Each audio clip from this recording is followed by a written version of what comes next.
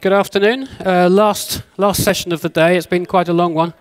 So my first slide actually doesn't look like there's anything interesting, but there's actually quite a lot to explain about on this one. First of all, I'm Richard Smith. I've met most of you, but if you haven't, I'm development manager at Dyalog, but I do real work as well, and it's mainly the component file system, and that's what I'm talking about. File system enhancements I'm talking about. Now, specifically, the files built into the interpreter, the component files. Tomorrow, Morten will be talking about the Dyalog file server. That's not something for today. And the other thing to mention is version 14. I can't talk about version 14 really without talking about what we've done up to version 14. And I've been asked to assume that some people here are not already on 13.2. They're not using the latest and greatest, and they want to know what we've done in the last few years anyway. So I'm actually going to be talking about 10.1, 12.0, 12.1, 13.0, 13.1, and 14.0, and in the future as well. So let's see how we go with that. Oh, nothing interesting happened then. Actually, it did. I think there are some references to 11 in here. Good. Okay, so the first thing I want to talk about is large span files. Now, I hope for most people that's a non-issue. We're all using them. Sometimes they're called 64-bit files, but we prefer the term large span because there's no connection between 64-bit files on the 64-bit interpreter. The 32-bit interpreter can use 64-bit files and vice versa. But they increase within the file, all the offsets within the file and the pointers, so that you can get much larger components. That the file itself can be much larger. They can exceed the 4 gigabyte limit, and they were introduced in 2004. So they've been with us for 9 years now, 10 years when we release 14.0. They give you large components. They give you interoperability improvements. You can write Unicode data to them, and specifically, you can mix AIX and Windows and Linux clients, and they can all read the file, they can all access the file, they can all update the file, and they all work just fine. That is not true with the old-style 32-bit files. They become read-only if you didn't create the file and you have a different file architecture. So when we introduced them in 10.1, they weren't the default creation mode. Now, you might think that would have been a good idea, but the problem would have been that older versions of the interpreter wouldn't have been able to use them. So we were rather tied in what we can do. So at the time we released 10.1, you still got small span files by default. And then 10.0 and earlier versions were fine with them. And you had to explicitly say you wanted large span files by putting a 64 on the quadf create. And although the file could be big, the individual components were still limited to a maximum of 4 gig. So we extended those slightly. In 12.0, they then became the default creation mode.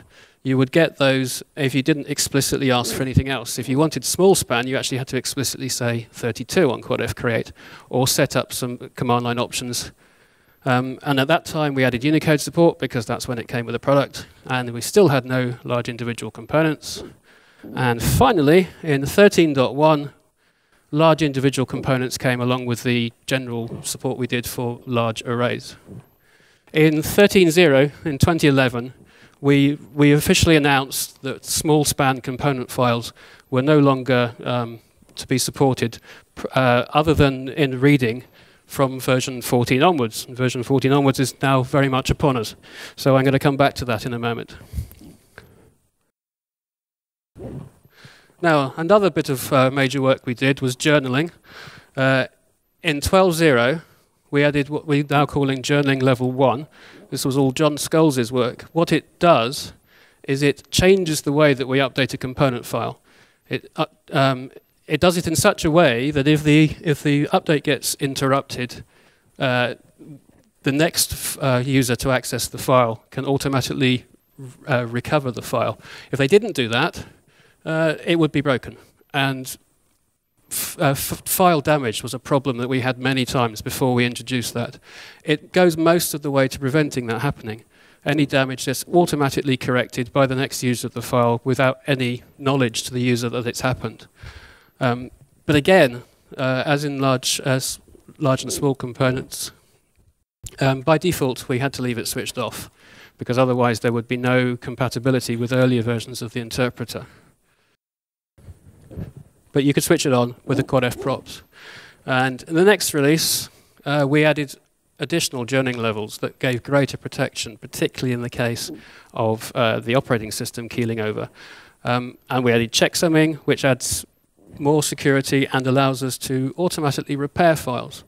Now, I've shot through that very quickly because I've spoken about this many times before. And if you want to know more about this, I've put on the conference website a paper that I did from a previous conference, and there's more in there. But of course, I will take questions. In 13.1, we changed the default creation mode to J1C1. In other words, we put on journaling, we put on checksumming. That means that 11.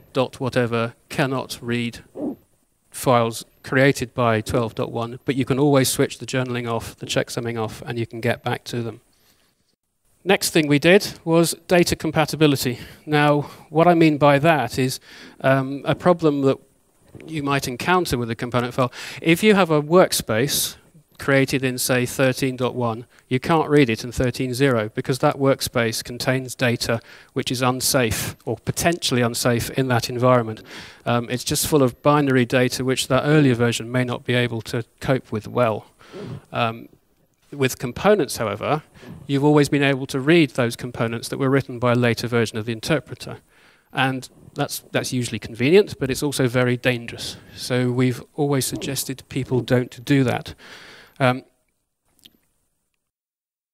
What might happen? Well, if you read a component from a component file, there I go, reading component 1 into D, then completely independent of that, so ask for the value of 1 plus 2, and something strange happens. That strange may be a 7, it may be a sys error. You've no idea why that's happened. And ultimately it's because that read some data into the workspace that corrupted the workspace. So there are certain components, types, data, that you don't want to be doing that with. And as of 13.1, if there is data which we consider to be dangerous, we won't let you read it. And we give you a domain error and tell you that it's from a later version of APL. This is not regular data. This is not anything simple like characters, anything mixed. It is namespaces. It's quad R ORs of functions, things that really could cause a problem in those versions of the interpreter. And the final thing prior to 14.0 I quickly wanted to tell you about is extended error reporting, quad DMX. Particularly useful, I think, for component files. Because here we've got an example. I've tried to tie a file. It says file name error. I have absolutely no idea why that happened. There's many situations that could have caused that to happen. Well, as of 13.1, it tells you. In this case, it couldn't open the file because the network path was not found. In other words, I referred to something on the network, it wasn't there. So that gives us more information. And then typing quad DMX will give me further information still. Okay, good. So that was a bit of a run through as an introduction to what we're going to do on version 14. So the first thing we've got is we've added variant support to a fair number of the component file functions. I don't know if people are very familiar with variant. We've used it in the past on the quad R and quad S system operators. It's a way of it's a way of giving options, but what it really does is define another version of a function which has slightly different default properties. For example, quad F create ordinarily creates a file with journaling and checksumming set to level 1. Well, I can create a variant of that which gives a file with a default journaling level 3. At the moment, without that, I would have to explicitly use quad F props after creating the file in order to do that. In version 14, you'll be able to do it in one step. Not only is that convenient, it also avoids a complete conversion of the internals of the file, which is what happens in the first example. I've given two examples there to show that in the first example, you've got you're specifying that the journaling level is 3, but you don't have to say the journaling level. By default, it assumes if you only give a value, it's the journaling level. So you've got that simple variant 3, and you get a J3C1 component file. We've put another variant on tie. You'll see why predominantly in a moment, but we can say when we tie a file we want it to be read-only. And if you do that, when you try and write to the file, it will tell you that it is a read-only file and it won't let you. That doesn't actually stop writes happening to the file, because, for example, recovering a journal that might have happened to have been in there will still happen. But it's a way of preventing access to the file without using the access matrix. But as I say, the main reason for that will become clear in a moment. And also we've added variant to quad fchuk, and that's basically just to square the circle, because at the moment it takes options as a character vector on the left argument, which isn't really consistent with everything else. So there are variant options that you can use with it now. You can say repair 1, saying I want it to repair a file if it finds damage, or again 1 on its own implies repair, and it will just repair the file if it needs it. But I personally find that syntax, in this case, less convenient. So the old form does still work. You can use either. So I wanted to return to small span files. We've talked about how great large span files were. But small span files don't have the things I talked about. They have restricted functionality. And particularly, they take a lot of my development time. And I want to be giving some other stuff, and some other stuff that you will see is only possible because of our plan to eventually phase out small span files completely. I hope that there's very few people still using them because the large span files have been around for so long, but I suspect that, that there are still a lot out there. So please take note that they do need to be converted to large span, and I'll show you in a minute how you do that. It is a very straightforward process. So the phase out is a really long process. We started it in 2004 by introducing large span files. In 2008 we changed it to the default creation mode. In 2011 we announced in the release notes and other places that 13.0 would be the last version to fully support them. And in 2014, next year, if you try and use 14.0 with a small span file, you will only be able to read it. You won't be able to write it. Now, we will maintain that support for at least another 10 years, total of 20 years from start to finish. So that if you recover any component files from backups or whatever, you can access them still. But what you need to do with that readable small span component file is convert it to a large span file. So 13.2 and earlier, you try and tie a file, it's 32-bit or small span, it works, nothing surprising there. If you try doing that in 14.0, this is what's going to happen. You're going to get a file access error and a message telling you what the problem is, which is that it's a small span file and you must tie it read-only, which is why, of course, we had that variant option just now. Now, the reason we do that and not just make it read-only is because if you wanted to catch these errors, this is the place to do it when you tie the file. If you tied the file and all of a sudden you couldn't write to it, we think that would probably cause you much greater problem in your application. So we catch it here. And so now you tie it read-only. You can tie it, you can read it, but as you can see, you can't write to it.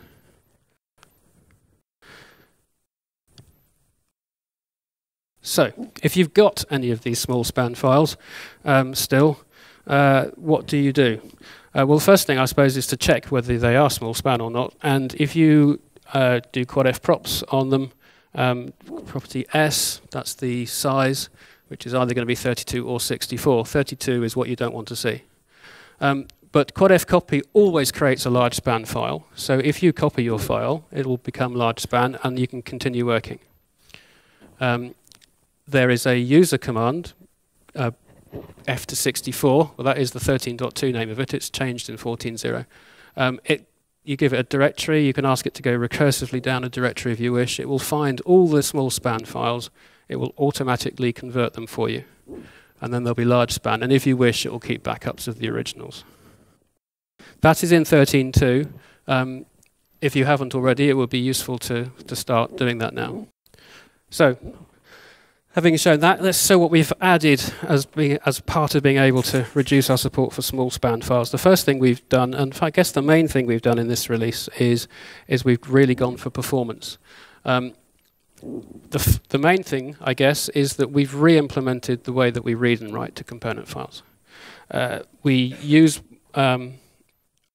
more memory at the moment during the course of a write to reduce the amount of file system reads and writes, which can really slow an application down. So with this change, you don't need to make any changes to your application. It should just work a lot faster than it did before. How much faster it works depends on a number of factors. It works better on a fast network than a slow. That's because with a slow network, the traffic, basically that takes so long that any gain gets lost in the noise. But conversely, and perhaps contradictory to what I just said, we also found from experimentation that a very congested network also gets huge gains from this. And in particular, it works best with arrays that have got many small elements, because they're the ones that resulted in many small writes to the file. So, in version 14, before version 14, if you wanted to read several components at once, you could. There's an example of reading components 4, 6, and 8 all in one shot. You get a result with the 3 different components in it. In 14.0, you can do that in one shot like that. Now, that is perhaps a convenient syntax, but that's not the main purpose of it. The main purpose is to prevent those separate f-reads. In the first example, f-read is invoked 3 times. 3 times the file gets locked, 3 times the file gets read through all the indices, and the result is constructed as a result of the each running. In the second example, the file is only locked once. And on some operating systems, with some file systems, locking is a very expensive process. And it's worth doing. So there is a, I would say there's semantic difference. There's a difference between quad f read 1.1 and then quad f read 1.2, where you do separate reads, and when you use this syntax where you have to read the results to get a single result. But it's worth it in many cases. You get a huge performance gain. So if you want to make use of this, you may have to make some application changes. And in a minute, I'll show you the kind of thing you might get as a result of doing it. Now, this one, when we experimented, we find that it gives best results with shared-tied files. That's, I guess, pretty obvious because shared-tied files get locked between each operation. Exclusively tied files are already locked for your exclusive access. So there's virtually no gain with an exclusive tie. But there are huge gains with NFS file systems, because that's where the expensive file locking is. It's not bad on others, but when you see NFS file systems, you will realize how bad locking is on those systems. And the third feature we've got for performance is compression. So this, again, very much depends on your environment as to whether this is going to give you any advantage. We are going to, if we do compression, we take a hit in processing to compress the data. But if we've got a slow file system, the smaller data gives real benefits. If we've got a very fast file system and a slow overloaded computer, it will actually make things worse. So you need to measure this and see whether it's useful to you. But it's very straightforward to use. We've got a new property on the file, Z, for zip. You can set that using quad f props. It's another thing that you can set when you create a file. And when you set that, thereafter, all components are automatically compressed, and any compressed components on a file are automatically decompressed. So there's nothing you need to do to use this apart from to set the property. The only disadvantage is that in 13.2 and earlier, they won't be able to read these compressed components. So you need to bear that in mind. Now, as I said, this really gives you performance benefits on slow networks when the cost of transferring that data is high, so you're transferring less data. So I was going to give you some analysis of the kind of things you might get as a result of these performance gains that or performance work that we've done. I'm kind of, I've got to do it. You want to know what it is. I've been told I've got to do it, but it depends on so many different factors. All I can do is give you some examples. The kind of things that will affect it are the type of data that you're using, but mostly the kind of operating system, load, processor speed, network speed. So what I'm going to do is I'm going to give you a load of examples, and you'll see the kind of thing you get on different platforms. And in this example, basically what I did, I created a component file. I put some data into 1,000 components. It was actually the same data, but it's in 1,000 different places. It's a 100 by 4 matrix containing numbers and characters. It looked like something you might get out of a database. And each one of those components was 12 kilobytes each. And then I wrote the same data to components 1,001 and component to 2,000, another 1,000 components. And this data's compressed quite well. They went down to 3 kilobytes each. Well, having done that, this is far more complicated than it is. So at the top row, in 13.2, I read the first 1,000 uncompressed components, and I timed them.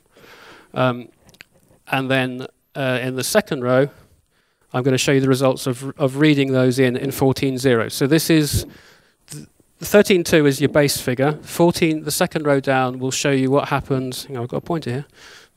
Yep, we'll get a time there for doing the same thing in 14.0. That's completely no changes required by the user. If that gets faster, you get it for free. And from there, if you change your code to use the multiple fread, here I'll do some timings where I read them all as in a single go. We'll see what effect that has. Or alternatively, we could try compressing and see what effect that has. And at the very bottom, we'll try both things at once. We'll compress, we'll read them all in one go. So in the following pages, I'll put some actual times in these boxes. So let's see what we've got. First of all, I did Windows. There's going to be Windows examples, Linux examples, AIX examples, and there's going to be generally local file systems and remote file systems of varying different capacities. So in the first example, excuse me while I look around, 0.16 seconds is how long it took to read those 1,000 components that were not compressed, so it just read them straight into the workspace, and that's 13.2. When I switched to 14.0, that went up to 0.1 second. So I got a 37% gain simply by switching to 14.0. Now, I must stress, that's not necessarily going to happen for every component type. It very much depends on what's in them. It also depends on the performance of the machine, but it's an example. When I then read the 1,000 components in one, using the new syntax, I got a further performance improvement. I'm now up to nearly 50% improvement. But you'll see that when I tried reading the compressed components and having them automatically uncompressed, things got worse. So we don't want to be using that in this example. And then again, when I do both, I don't get as good as I got with just multiple read. So that's good, but 48% is fantastic. You may see that, you may not, but it gives an example. So let's try the next one. I stayed on Windows, but I went over the network. They're not massively different, these results. It's slightly slower to start with. It's got 38% faster just by switching to 14.0. It's got 57% faster by reading the 1,000 components at once rather than individually. But compression has got slower. And therefore, the combination of multiple components and compression is also slower than just the multiple reads. Okay. Right, now I got Jason to set me up a slow network. This network was 1 megabit per second. And as you can see, it went from, where were we before? How do I go backwards? 0.21 seconds to read all those components up to 100 seconds. So that pretty much dominated everything. So all the improvements in 14.0 just made no difference. They're lost in the noise. So it's still 100 seconds. It's still 100 seconds if I read all the components at once. But look what happens when I compress them. They compress 75% and the time's gone down 75% as well. and therefore the combination of multiple read and compression is also down 75%. That is quite a slow network, but it probably represents a loaded network, long distance network. Linux, similar, not quite so impressive to start with, goes down 17%, goes down 23%, so you're nearly down 25% just by using those two new features, and compression in this case made no difference at all. The lack of the removal of the data transfer was overshadowed by the decompression. So Linux on a fast network, well, the thing that you'll notice about this is that figure there. But before we start, I should say that 3 seconds on a fast network compared to 0.17 seconds on a local file system. That is a much higher starting point, and that is the file locking on an NFS remote file system. If you take nothing from this, you will get that same saving if you don't have a share tie on your file. If you get an exclusive tie, you'll get that same saving. And if you don't need to share tie the files, don't, because I could not. I was amazed when I saw that. So, but backing up again, 13.2 down to 14.0, sped up very, very slightly. But then when, and it's a low percentage because it's on a high starting point. But when you got rid of all that file locking, that had a huge improvement. Now that was 1,000 components at a time, which is probably not going to be done in the real world, but I did this to kind of exaggerate the effect and show what it had. Compression again did in this case have a little bit of a difference. So when you combine those two things together, you're down to 5% of your original time to read those 1,000 components. AIX is here as well. This shows very similar results to Linux in both cases. So relatively fast to start, goes down 26% just by moving to 14.0, can go down still further if you use multiple reads, goes up in this case if you use compression, so you don't want to be doing that. Whether it does or not depends on the network and the processor speed and the load, but overall the combination of compression and multiple read is not as good as multiple read on its own. And the final one I've got is AIX on a fast network, which suffers in exactly the same way as Linux from file locking. So you get a 47% improvement just by switching. You get down to 80% improvement by using multiple read, and you get a further improvement by using compression. So you're down to 15% of where you started if you use everything that we've offered in 14.0. Right, yes. So that figure in particular is exaggerated. There's 1,000 components. If you've got 1,000 components you can read at once, great, but I imagine that in most cases it would be fewer. So I'm showing you figures like 85 and 95% improvement. They are probably better than you would expect, but suffice to say this work was done as a result of a customer requirement, and in the real world example we were getting that kind of result. There we saw a time reduced from 50 seconds to 5 seconds to read a load of components over a network. Okay, so first of all I'm going to do is show you some 13.2 things.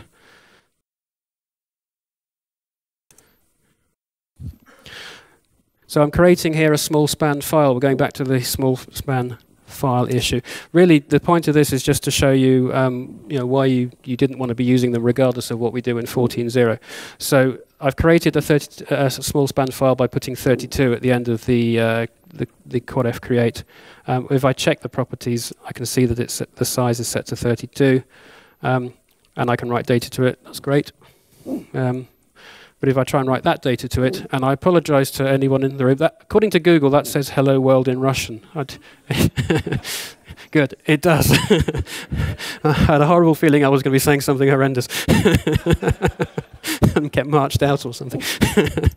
Yeah, but I can't write that to the file, which is rather unfortunate. The reason, of course, is there's characters there that are not in quad AV. And I can see that if I look at the Unicode property on the file, it's set to 0.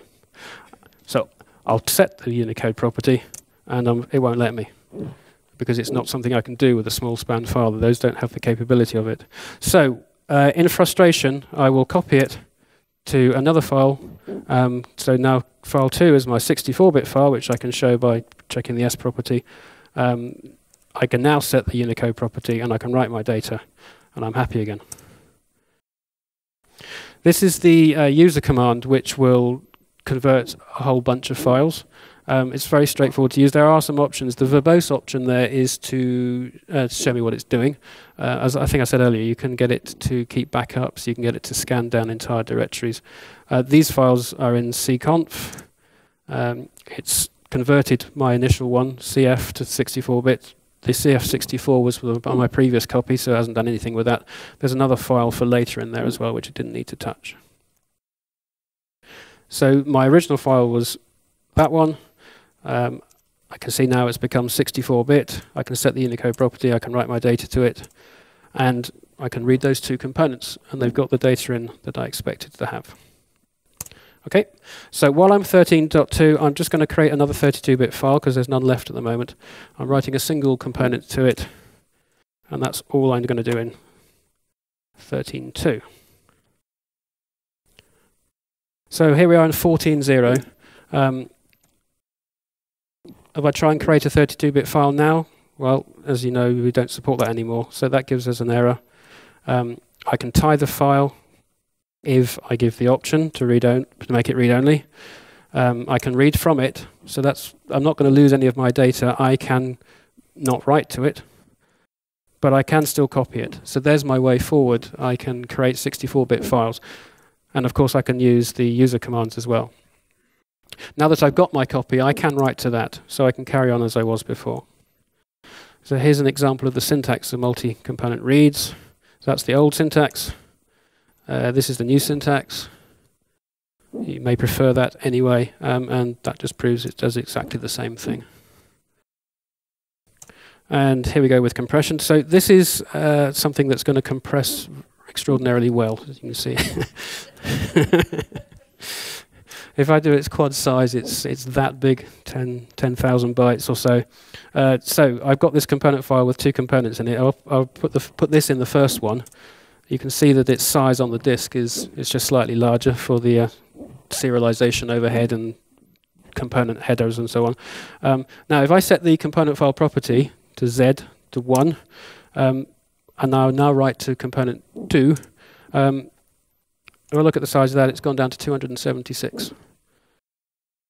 But if I read it back, it automatically decompresses it. I get back what I started with. Now, I've got a little diversion here, but I haven't got much time. OK, I'll do it. Right, I have got a component file here, which has got on it some text data. I've read it in. If I have a look at it, you can see it's a piece of well-known text.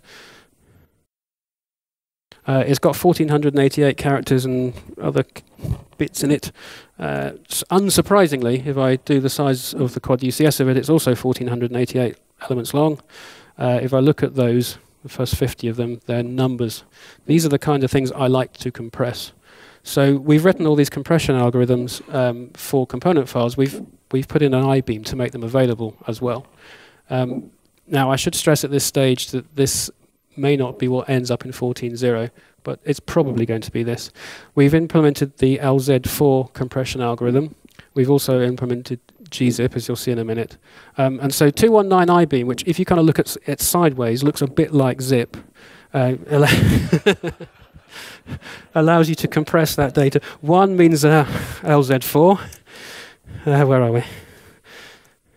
So if I compress that text, which was 1,488 characters before, it's now 1,277. That's not bad. It's not great. It's 15%, less than 15% of a reduction.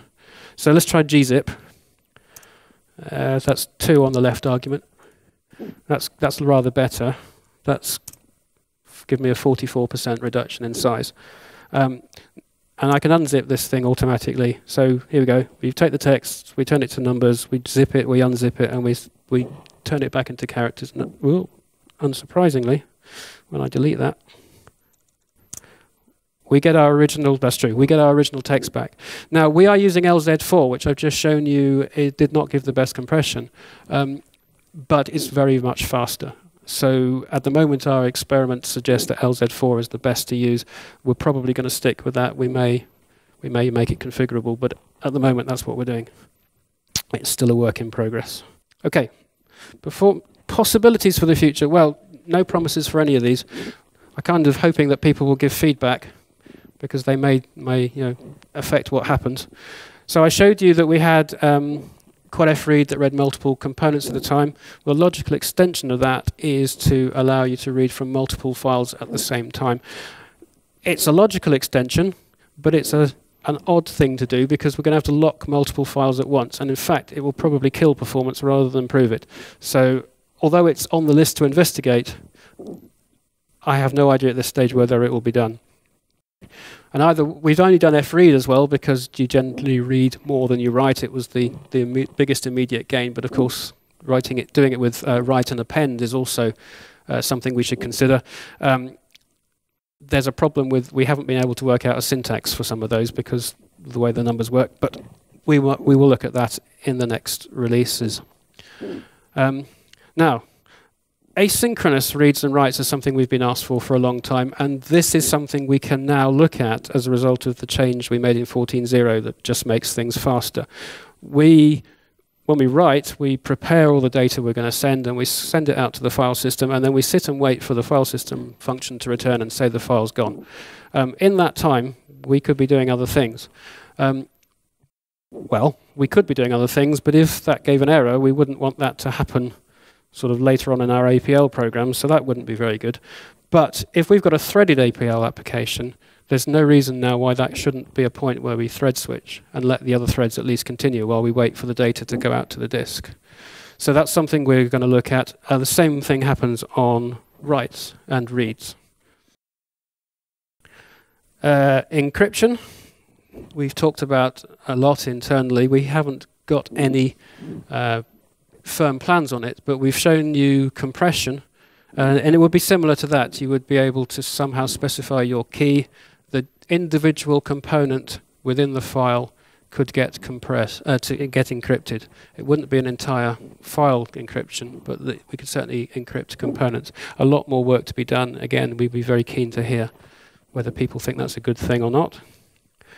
An even more contentious one within our group is whether we really strongly encourage people to have all files journaled and checksummed, because non-journaled and checksum files can be broken quite easily. But on the other hand, some people don't care. It might be a temporary file, and they're faster. So very much appreciate any feedback on whether you think that you would suffer from the result of not having those available.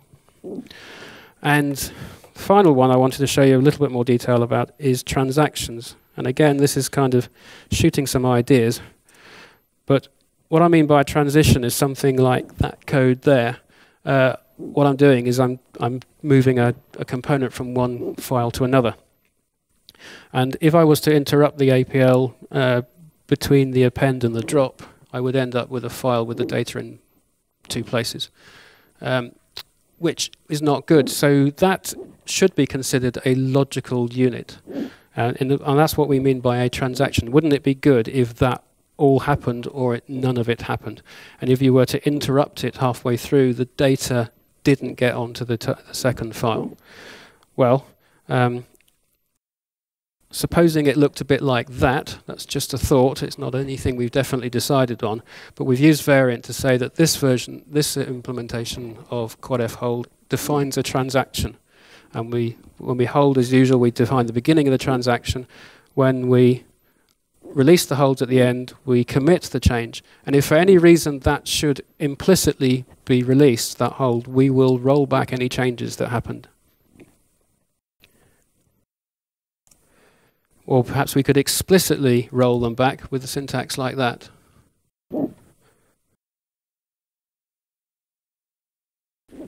So, quickly summary of what I've done before questions. We talked about how good large span files were, how bad small span files were, and why we're getting rid of them. I very briefly talked about journaling and checksumming, data compatibility to prevent workspace corruption, extended error reporting, all things that happened prior to 14.0, so available to you now. We've got support for variant on a number of things. We've done a lot of performance improvements, and we're thinking about more performance improvements, encryption and transactions. And that's the end, so I would welcome any questions. Thank you.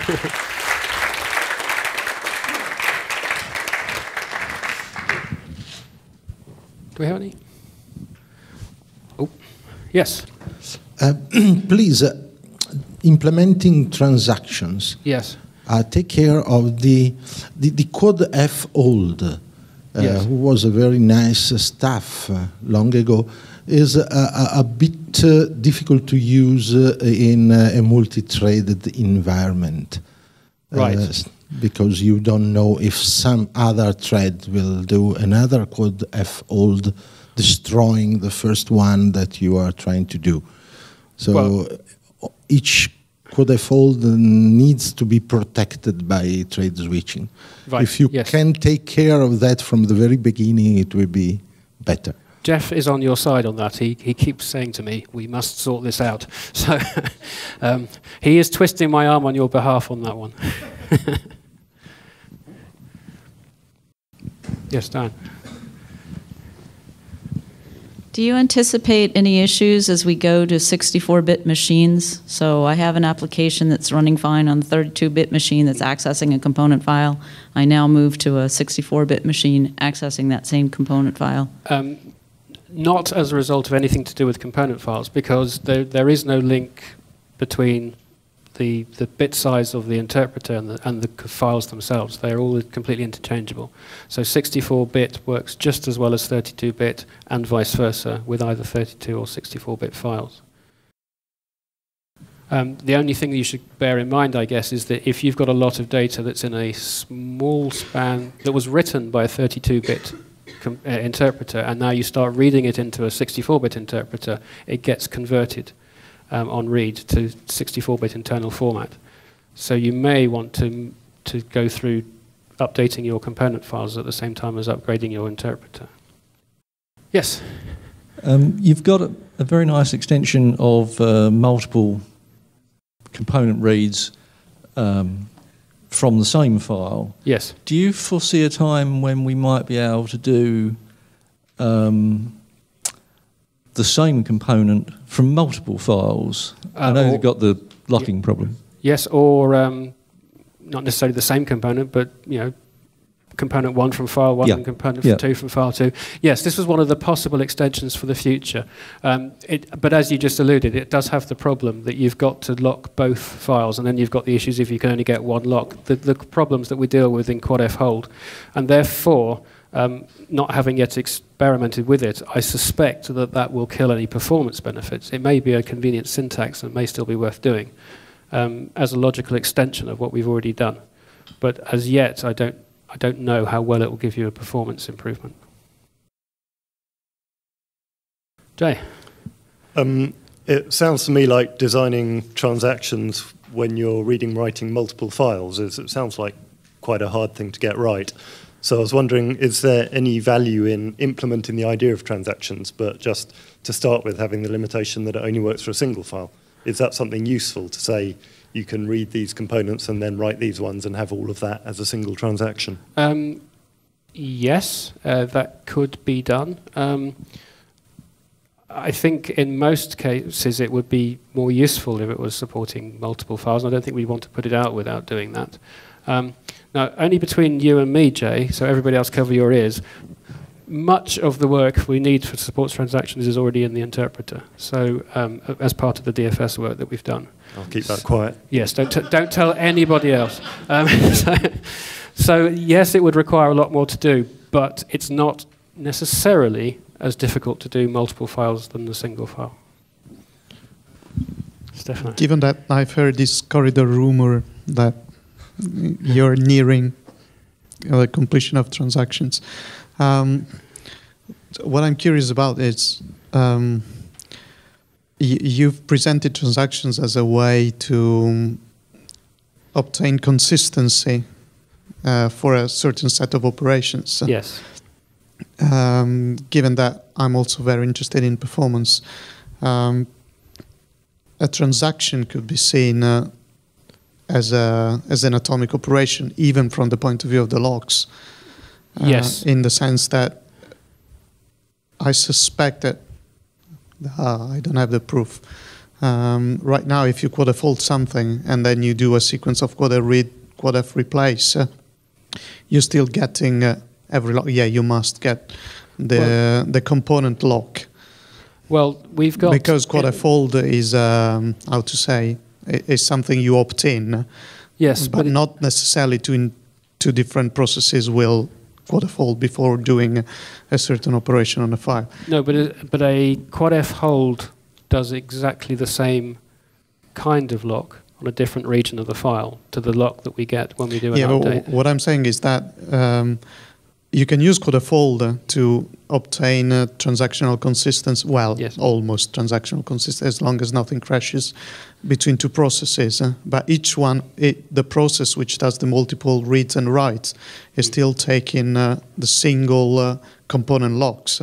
Well, it's interesting. I know this code back to front. However, I think you're right, and I also think that's unnecessary. Because if you've got a hold, because they're not mandatory, are they? Yes. So you're right. So yes, we do still take them. Whereas it would be nice if you could, under a single hold, a real hold, file hold, make it a mandatory lock. Obtain a sequence of read and write. Because it took me a while to catch up, but you're absolutely right. As you've proven, in certain cases, locks kill performance, and it's if you're building a more complex structure out of a component file, it's quite rare that a single read followed by a single read is enough. For instance, you might be reading a directory and use that directory to know where you need to write something or replace something, which is another read, and then it replace. And each one of these operations requires a lock and an unlock. Yes, and you're right. It would be nice, even if you don't do the entire transaction thingy, to have a way to say, get a lock from here on, you don't get any more lock. That I don't know what most of the file is locked anyway. It's a good point. I should have said as we went through that this multi-component read is really antisocial because you get the lock for as long as it takes to read all of those components. And I guess the same thing would apply there. But it's certainly something we should look at. And I'll also pick up on one thing you said. The transaction wouldn't work if there was a crash. It should do. It's been designed in such a way that it would still work. Okay, so thank you, Richard. Thank you. Thank you very much indeed.